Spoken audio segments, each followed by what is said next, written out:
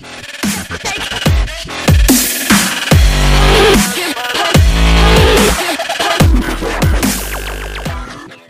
interior specialists at Vilner have created a modified Tramontana XTR and unveiled the vehicle at the recent SEMA show in Las Vegas. Keen supercar enthusiasts will be familiar with the Tramontana name, but many other won't be. In short, Tramontana is a Spanish automaker that fused the worlds of supercars and jet fighters to create one of the wildest creations on four wheels. It's unclear if the company is still building vehicles, but the XTR pictured looks just as wild as the vehicle rendered some 5 years ago. Vilner started off with a blank canvas and started its modifications by painting the Tramontana matte black. Next, it applied a plethora of gold accents to the supercar's exterior to make it look like a spaceship from a faraway planet.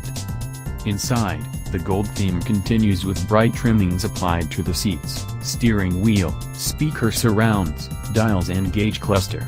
The results are 1 part intriguing and 3 parts tacky.